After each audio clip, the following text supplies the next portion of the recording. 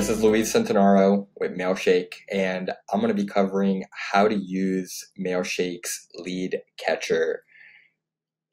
We created LeadCatcher, trademarked, and this is so you can have an easier time replying to all the leads that Mailshake has.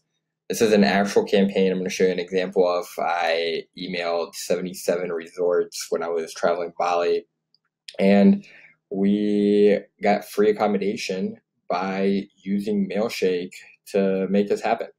So I'm going to click over to LeadCatcher, and from LeadCatcher, you'll see 7 different leads here. So we can just click through. If you have different campaigns going, you can shift through your different campaigns.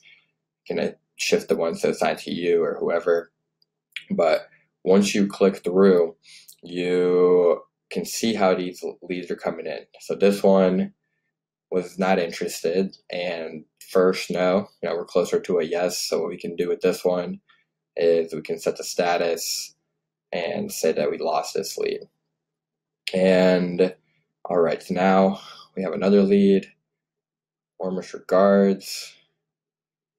Yeah, don't know. I don't think we won that one either. And opening collaborating, but booked in August. So this one is lost as well. And now we can see, wow, this lead is one that we won. You can see where all the replies that we had with this. Took a while, but your proposal sounds interesting. We would love to partner up. We need further details. How we gauge the success of your partnership. And after 30 or so emails back and forth, this is a one lead. And let's say, it's not possible. Let's say you had somebody that was going, to be there in 3 months or so. You can go and assign it. Let's say to Dan there.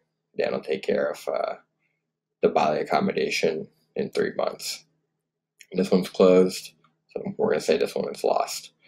And lead actions, if you want to read more about lead actions, how you handle leads, you can go to this article as well. Hope this helped, and happy leads.